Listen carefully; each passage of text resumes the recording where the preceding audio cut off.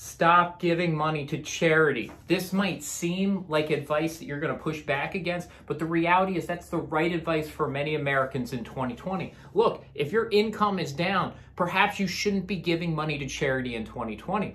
That doesn't mean you won't make this up, but for a lot of people struggling this year, they do want to consider not giving money to charity, perhaps giving more next year. I've been blessed enough to be able to give this year. It's meaningful. But that's the question, to give or to not to give in 2020.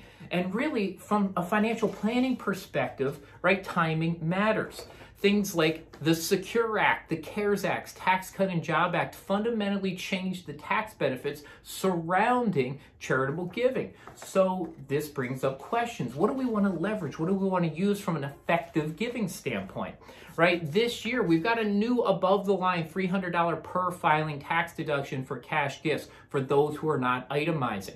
We can go up to 100% of AGI this year in cash gifts and deduct it. No RMDs. Now, that's going to impact our QCDs, which we'll talk about here in a second. The other thing is Tax Cut and Job Act lowered tax rates, and income might be down in 2020 due to the pandemic. Now, let's start thinking about this. Are there strategies that can be more effective? Don't give in 2020 and actually bunch contributions into a different year. So perhaps giving more next year in 2021.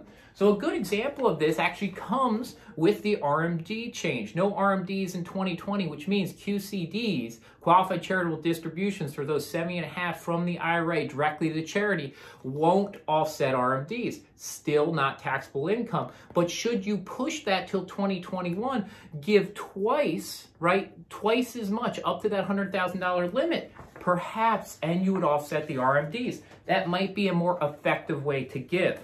Now remember, giving is not just about taxes and the money. Decide on the why, the impact. That's what's important. Once you have that goal, then we can figure out whether it's cash, appreciated stock, charitable remainder trust, whatever the most effective way to give, because that's really what it's all about.